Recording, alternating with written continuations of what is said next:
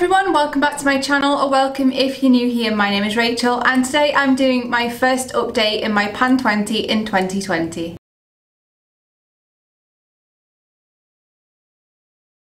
My very first update this year is a little bit earlier than it has been in previous years, and I don't know, I felt like I might want to space them out and do them slightly more often than quarterly so that you guys are having more than just like 3 updates and the finale during the year. And I've got a lot to report, and then at least you guys can kind of see how long it's taken me to hit my goals on things, because sometimes with the quarterly updates you guys aren't really getting a good idea of how long it took, because an update encompasses 3 months worth of time, so it could have been a long time in that update since I actually finished a product. So I just thought maybe this would be a bit more useful. So let's get straight into it. There's 20 products to talk about, so you guys, this might be a longer video, but I hope you enjoy it anyway. Let's get straight on with it. The first product in my Pan 20 in 2020 is my Valentino Donna perfume. This is like a sample size, it's 10 milliliters, and it is an eau de parfum. Sorry, I'm just checking my notes. I've got a list just over here. I've always got a cheat sheet, you guys know this. So if you see me glancing over there, that's what that is. And as you guys can see, there is not an awful lot of this left, and to be honest, I can notice a difference in the level of, you know, how much liquid is left after every single use, and that's just because there's so little of it. It's 10 milliliters, and I think I did have it about down to here. I think that's where it was up to when the project even started. So this will definitely be gone by the next update, I just know it. This is not the most long-lasting perfume. I'm not actually particularly impressed with its lasting power compared to the original Valentino perfume. I've never owned it, but when I've tried it on in shops, I found it to be long-lasting. So I don't know, maybe it's a cheaper version or something. I actually don't know how much this is. This came as like a gift with purchase, but I do actually quite enjoy the scent. I don't think I really want the full size though, to be honest. Like I say, I do prefer the ordinary women's Valentino, you know, the original. Then on to the second product. It is my Cath Kidston hand cream. This is a 30 milliliter tube, and it's quite small actually, and I don't actually really like the scent of this. It's a very rosy scent, and it's not one of those scents that I would have picked for myself. It was a gift, and it does actually work really well as a hand cream. It does feel nice and thick and kind of emollient on the hands without feeling too greasy. It is really thick in consistency. If I just show you, I will apply some, and you can see it coming out. It's really thick, and as a result it does feel very hydrating, and it does feel non-greasy as well, so which is quite nice. So let me just finish rubbing it all in. And what I've been doing to make sure that I'm getting regular usage out of this, I use hand cream very regularly during the day. Every single day I work with a lot of paper, and you know, it does dry your hands out, along with washing them and cleaning during the day, and you know, just lots of factors including the weather dry your hands out, and when you've got dry skin to begin with, you just got to take care of them. But I don't like using this as my main hand cream. I have a big sort of pump at work that I use, and I really like that. So what I've been doing is using this first thing in the morning after I've put my makeup on. I then apply this to my hands before I leave the house, and it's been working well. I would probably estimate that I've got probably half of this left. It's not so empty that I need to chop off the top yet, so there must be, you know, enough left, but it's really difficult to see because I can't really like see through the packaging. It's really opaque, so my guess is that it's about halfway done. I have been using it every single day since the beginning of the project, and because it's quite thick and, you know, nourishing, you don't need an awful lot. The third product is a foundation, and it is my Bourjois Healthy Mix Serum Foundation. And I don't know who told me this, but one of you guys told me on a couple of occasions that Bourjois is being discontinued in the UK. I wasn't sure how to feel about that. I love quite a few of Bourjois' products, and this is one of them. And I think I was kind of in denial because each time I went into my local shop they still had the Bourjois, and then just yesterday I went into my local Boots and it was all cordoned off and had a big like cardboard sign on it saying Bourjois has, you know, bid au revoir to the UK. It's probably something to do with Brexit, let's be honest. I mean, a lot of companies are withdrawing from the UK market and going elsewhere or taking their headquarters elsewhere, you know, just because of the whole mess. But it's upsetting, but there are ways around it. I'm sure I could find it on Amazon if I really needed to. Anyway, that's by the by. I've not even mentioned how I'm getting on with the product. I've used this probably about 4 times since the beginning of the project. You guys know how ambitious I tend to be with foundations in project pans. They're some of the most enjoyable products to pan for me, and I think it's basically because it's my problem area and I've got so many of them, so I've wanted to incorporate as many as I possibly can so that I can start siphoning my way through them, cycling my way through them rather than siphoning. Yeah, and I've not made an awful lot of progress with this, but you will kind of see what I've been working on in the meantime. I have obviously got other foundations within this project pan and within other project pans as well, so this one's not had a lot of love and attention at the minute, but I'm not worried. We are only still in February and there's the rest of the year to go. My 4th product has shown quite a lot of progress, and I'm going to show you where it's up to at the minute, and it is my Becca Shimmering Skin Perfector in Moonstone, and you can kind of see there's a slither around here in the pan. And what I'm going to do before I edit and upload this video is I'm going to repress it in the middle, and I'll overlay a picture of what it looks like after it's been repressed, because I appreciate you can't really see much there. If I show you, it's just kind of all collected right in the very, you know, corners of the pan, you know, right in the deep dark depths of the pan there, and you can't really see it. It's quite difficult to get some on your brush, so I think I just need to admit defeat and repress it in the middle, and that'll work so much better for me. There is not an awful lot of this left. I reckon if I used it every single day as a facial highlight and on my inner corners and brow bone, I'm using it today all over for those purposes. I really love this product. I think if I used it like that, there's probably about a month or 6 weeks worth of the product left. So I think I'm going to be bidding farewell to this very soon. It's been such a long lasting product. Highlighters last forever, and I've been enjoying working my way through the ones that I do have, and it just goes to show that the ones that I do have I really enjoy. So I've hit my stride with highlighters and I really know what I enjoy, and that's one of the things I really love about project panning. It really highlights what you like and what you don't like in products so that you can't make the same mistakes going forward, or at least you're less likely to. So the next product, number 5, is my MAC Rose Pigment, and I haven't told you so far, but all of the previous products that I mentioned, my goal is to finish them up. This is one of the few products within this project that I'm not aiming to finish it up completely. I mean, that'd be crazy. There is, I think, is it 4 grams worth of product in these? There's quite a lot in them. Anyway, my goal with this one is to just half finish it, so I'm hoping to get it down to about where my fingernail is, and I would be happy with that. I would mark that as a success. I have used this so much since the beginning of the project, and I don't even know if you'll be able to tell with the levels. I will obviously put a close-up on the screen because I don't want to tip it and then spill it everywhere.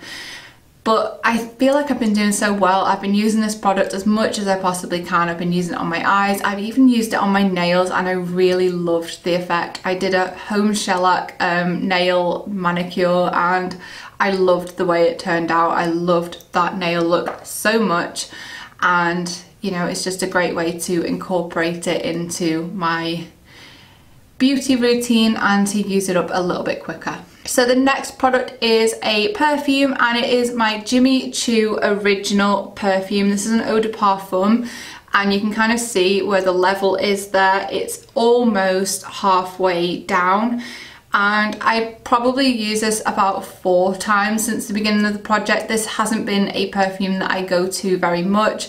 I don't tend to wear this during the day. This tends to be a nighttime perfume for me if I'm going out with my other half, or if we, you know, are going to the cinema, just anything really. If we're going out in the evening, this tends to be one of the ones that I go to. I don't know why, it's a bit more heady and a bit stronger than a lot of the perfumes that I lean towards for the daytime, but it doesn't have to be a nighttime perfume, to be honest. It is a bit more heady and a bit more strong, and it does scream nighttime to me, but I think I could get away with it during the day. I have worn it to work on a few occasions. It's one of those perfumes that is quite versatile, but like I say, I just tend to associate it with going out. I will start working on using this during the day, but I've got the rest of the year to go. I don't worry about perfumes. I seem to be able to use them up quite easily, especially given that I wear perfume every single day, so it's not too difficult for me. Product number 7 is gone. This is my first product that I've hit my goal on, and it is my Illamasqua Skin Base Foundation. This is the shade 6.5 and it's completely gone. I don't want to try and cut into it because I don't feel like I could. The plastic is really, really hard. And with this, I squeezed it and squeezed it and squeezed it until I kind of like deformed the actual packaging. What I really love about this foundation is it works so well with my dry skin. It really shows it in its best light. It doesn't highlight my dryness. It doesn't make me look older, which is one of the things that you do battle against when you've got dry skin, is how to keep it looking young, because I feel like it always can look a bit crepier and a bit more textured than oily skin, and you know, we each have our skin battles, and this just makes it a bit easier to make myself look good. What is not to love about that? So it is one of those foundations that I will repurchase when I have less foundations. It is one of the ones that I am going to double back on and go back to, and hopefully keep as a permanent within my collection going forward. But at the minute, I'm not repurchasing. I'm trying to really, really cut back on what foundations I've got in my collection. So the next product is also a success story, and I have also hit my goal on it already, and it is the Hourglass Ambient Lighting Powder in the shade Luminous Light. And just look at that. Just look at it. If that is not a thing of beauty, I do not know what is. This product was a bit of a mission to finish up. I'm not gonna lie, I've owned it for a long time and it just takes forever. You don't need an awful lot of it, although you can apply and apply and apply and you won't look like the Tin Man, which is nice. I tend to use it as a finishing powder, and it just gives you that glow from within look without making you look shiny or greasy or oily. So I don't know how well this would work for people who don't have dry skin and people who do have that oil production coming through during the day. I'm not sure how this would work for you guys, but on me it looks great all day, and I just feel like I've got that healthy sort of, you know, dewy kind of appearance, which what's not to love about that? So I feel really happy that I've hit my goal on that one, because I just wanted it gone. I've had it that long, and although I've enjoyed it, it's just time to bid goodbye to it and move on, and I feel like, yay, I've done that now. The next product is proving challenging, and it is my Fenty Pro Filter Concealer, and you can't really see where it's up to, but I think it's probably maybe up to about here. I can't really see. It doesn't really settle very well because it is quite a thick, gloopy consistency, but I feel like it's not going to be long before I need to kind of take the stopper out, because not a lot is coming out on the kind of spatula dough foot that we've got. It's kind of spatula shaped. This is not my favourite concealer ever at all. It does make my under eyes look crepey. It's too light to kind of spot conceal, so I'm struggling with using this on an everyday basis. I think what I'm going to try and do in order to get moving with this, because I will have owned it for nearly a year pretty soon, and one of the things I'm going to do to kind of move things along and get cracking with it is I might use it with a foundation to kind of just adjust the tone and, you know, get using it a bit quicker. So I might use it with a more fluid foundation, something like the Healthy Mix, mix them together and see how we get on, and that'd be a way of using the product without wasting it as such. But it's never going to be a repurchase for me, not even in the correct shade, because it's just too drying and it's not nourishing enough for my skin, so it isn't flattering under my eyes.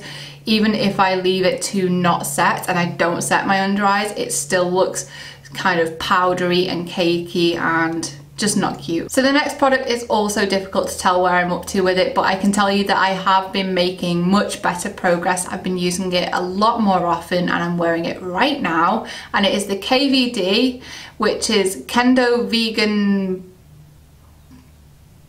Beauty. Have they called it KVB now, or is it still KVD?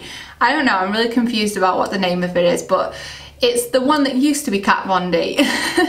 And it's the Bow and Arrow Everlasting Liquid Lipstick. I'm wearing it right now. This is one of those that I really enjoy, and it is one of those liquid lipsticks that doesn't dry your lips out. It doesn't look too thick, it doesn't look gloopy, it kind of just goes on like really breathable, and it doesn't seem to like and suck all the moisture out your lips. If you like liquid lipsticks, you kind of will know what I'm talking about, but this just feels like a thin veil of lip colour that does dry down.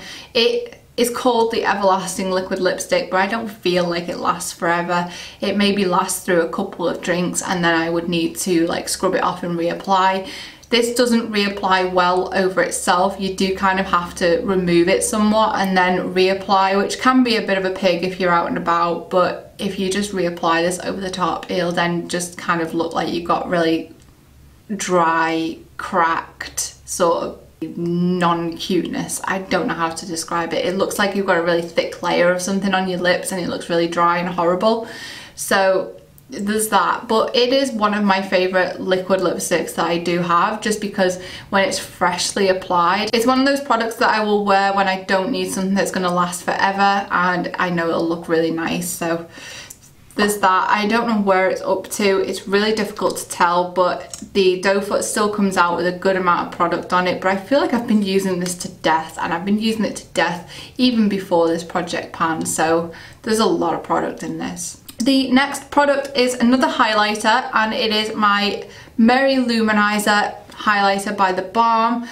You can't really see much progress with this because I've not been using it as much as I've been using the Becca one. I've been kind of really doubling down on using the Becca one, and then I will go on to this one, I think. So I've probably used this maybe maximum of 5 or 6 times during the project so far. I didn't want to not use it at all and then, you know, regret it, but I have used it quite a few times, and then on the days when I've not applied it to my face, I've applied it to my inner corners and my brow bones instead, and then I feel like I'm getting a little bit of use from both. So I'm not worried at this stage. I do not know if I'm going to be able to use it completely by the end of the year. I might have bitten off more than I can chew, but we are only in February, so I'm going to stay hopeful that I can get it used up, but we'll see. I'll try my best. Next, we're on to a product that I am very close to finishing up, and I don't know how much is left of it, and it is my NYX Glitter Primer.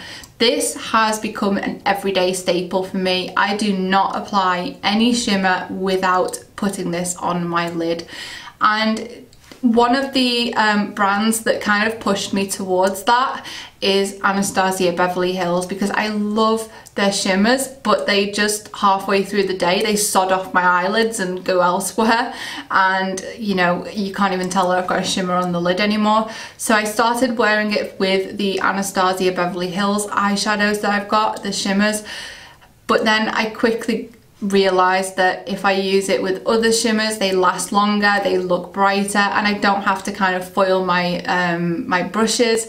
So I don't have to have a MAC Fix Plus or something that I have to spray my brush every single time and it doesn't end up lasting at all, and the MAC Fix Plus is expensive, let's be honest, if you're just going to foil your eyeshadows with it. So I've not got a lot of this left, and I'm really going to miss it when it's gone. It's going to have to be a repurchase because it's just changed my makeup game. It just makes my shimmers look so much shimmerier. It just makes my shimmers look so much more glistening on the eyes, and they just last longer. I just love it. So there's not an awful lot of this left, but obviously because it's kind of a glue and it's tacky, I don't feel like I can snip the end off it, because I feel like it'll just dry out and it will just be a wasted amount of product that's left. So I'm just gonna have to live with it and keep squeezing the life out of this tube to get the rest out. But this is gonna be gone pretty soon. Next is another tube encased product, and it is my Soap and Glory Scrub Your Nose in It facial scrub. This is kind of an AHA facial scrub, and I actually find that this doesn't irritate my sensitive skin all that badly. My face always goes red no matter what I exfoliate it with, but this doesn't make it hurt, it doesn't make it feel tight, and I only leave it on for a very short amount of time. There is not much left of this. This is 100 milliliters in this tube, and there's not a lot left of it at all. I use this maximum twice a week, and I'll do it while I'm in the bath. I've already got a wet face, you know, with nothing on it. I've already cleansed. I'll just put it on my face, leave it for 2 minutes, and then kind of gently massage it off. Gently being the operative word, and then I rinse it off, and it gets rid of all of the dead skin and the crap, and it just helps keep my skin not as textured, and it works really well actually, and I've got no worries. I feel like this will be gone by the end of the year, especially given that I use it twice a week quite religiously, so I really enjoy this. The next product is another foundation, and it is my Estee Lauder Double Wear Foundation. I'm wearing this today, and it's probably up to about here now. I've been using this so much. I've been really concentrating on this since I used up my Illamasqua skin base. This is makeup that makes your face look brilliant, especially if you're not up close. This isn't the greatest for dry skin if you're going to use it every single day. This is a once in a while sort of foundation for me, but I have been wearing it every day for the last sort of 2 or 3 weeks, and I can tell like my skin is not particularly happy about it. I've got a little friend here, I've got little friends here, and I do feel like it's because of this foundation. I don't think it is designed to wear it as often as I'm wearing it, but I'm doing that in order to get it used up. So I feel like I'm gonna have to take a little bit of a break from this and work on the other ones that I've got that are a bit more moisturizing, like my my Bourjois Healthy Mix serum. I feel like I'm just gonna have to take a little break from this because my skin is very much showing me that it's not happy, and it does end up looking a bit drier and a bit, you know, a bit more dehydrated on my skin because my skin is not used to wearing this very often. So I don't have any problems thinking that I'm going to be able to use it up. I do think I'm going to be able to use it up by the end of the year. I don't think that that is going to be unachievable by any means, but I do think that I just need to cool it off for a little while and go on to something else and not use it so religiously. The next product is a powder product, and I am aiming to hit pan on it. It is my Wet n Wild Colour Icon Baked Blush. This is a limited edition shade called Don't Flutter Yourself, and it's a very sort of pastel metallic yellow. Where did yellow coming from? Pinky blush toppery highlightery situation. I couldn't wear this as a blush, it's far too metallic for that, and I don't feel like I could wear it as a highlighter because it does have a quite strong icy pink undertone, and I just wear this over the top of my blush just to give some extra shimmeriness to my cheeks, and it looks so fresh. I really enjoy it so much. I'm aiming to hit pan on this, and at the minute I feel like I working my way into a dip in the middle, so I'm not sure how long this is going to take me, to be honest. I'm hoping that if I can hit pan on this by about the autumn, I will call that a success, but I have been using this very regularly, so you know, I'm just going to try my best. I do feel like it's doable, but I can't really tell just by looking at the pan right now how long it's going to take because I don't know how deep the pan is. I'm just not getting any clues by looking at it, but hopefully within the next sort of 6 months. That's about as clear as mud, isn't it? So Anyway, we'll move on. The next product is another perfume, and it is my Guerlain Mon Guerlain, and this is 100 milliliters. It's an eau de parfum. I don't even know if this has gone down since the intro, but I have used it a few times. I am wearing this one today. This is one of those perfumes that I just adore, and it could be used equally for a daytime as an evening, and it's just a scent that I smell and I just think, oh, it's just gorgeous. Love it. This will be used up by the end of the year. I am convinced of it because I'm just addicted to the smell. I love it so much. Sticking with the extra luxurious products, the next one is another foundation, and it is my Chanel Sublimage Le Teint foundation. This I've not been using extremely regularly, but I've probably used this about 6 or 7 times since the beginning of the Project Pan, and I feel like I've made quite a dip in it, to be honest. I feel like I'm making some headway. I've not used this just as a foundation the whole time. On a couple of occasions I've used it just as a concealer under my eyes because it's got that lovely hydrating skincare quality to it. It's got kind of a gel based formula, so it is quite nice and hydrating on the skin.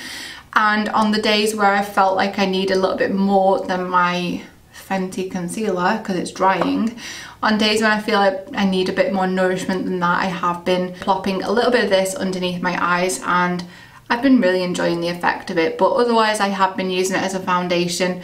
I really enjoy it. I wouldn't be able to wear it today because it wouldn't quite cover up the little friends that I've got on my face.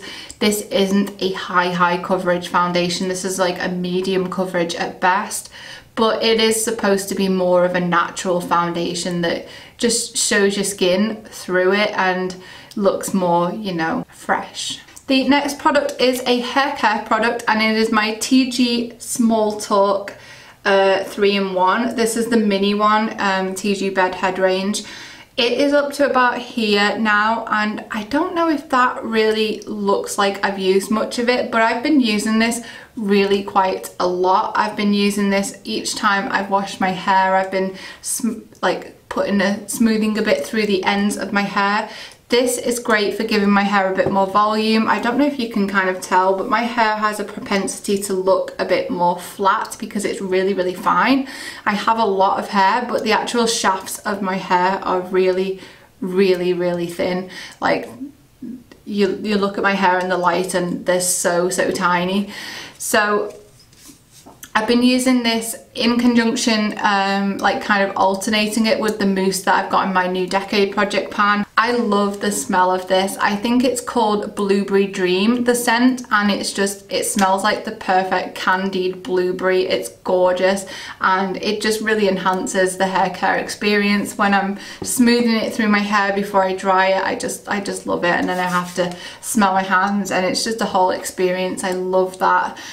I do not know if I'm going to be able to use this up by the end of the year. I hope so, because obviously my hair is ever growing, and I have noticed that I am needing to use a bit more as my hair grows, so maybe that'll work in my favour for using it up. But as a product, I just really enjoy this. And then the penultimate product is my Kiko lip liner in the shade 301, and as you can see, I have used quite a lot of this. I've been using it nearly every day since the beginning of the Project Pan. I'm wearing it today with my Kat Von D or KVD, Kendo Vegan Beauty, whatever it's called, lipstick, and there's not much left of this, as you can see. I will show you a picture of how it measures up compared to last time on a piece of paper so you can kind of see, but there is a lot of usage with this. I have no qualms about the fact that I'm going to be able to use this up by the end of the year. It's super creamy, and it does do a nice crisp line as well. I feel like it's the best of both worlds, because sometimes if a lip liner is too creamy, you can't get a crisp line, it just kind of smooshes everywhere. This doesn't do that, and they are really quite inexpensive. Really recommend this range. It's the one with the golden pencil, would you call it a shaft? A pencil bit. The gold ones really love it anyway, so we'll move on. I've said shaft far too many times in this video. So the final product is another perfume, and it is my Ghost 150 milliliters, and as you guys can see, we have the tiniest amount left. I mean, don't get me wrong, this wasn't anywhere near full when I was at the beginning of the project pan. It was up to about here, so not an awful lot when you think about it, but I think this is doable. That's probably maybe about a week's worth of perfume left in the bottom there, maybe. And I do love the Ghost scent. As you guys know, I've been through bottle after bottle after bottle on my channel in the last few years, and it is always a repurchase, so it's definitely going to get used up. So I'm going to wrap up this update very quickly because this video has been very long. If you're still here at this point of the video, thank you so much for watching. I really appreciate it. At the end of the first update, I have now hit my goal on 2 of the 20 products. That's a pretty solid start, I believe. It's like 10% of the products that I'm working on, so although I would have liked to have hit my goal on more products, I think 2 is a solid start, and I'm feeling quite optimistic about how we're going to go going forward. So thank you so much for watching, and I will see you in the next one. Bye guys!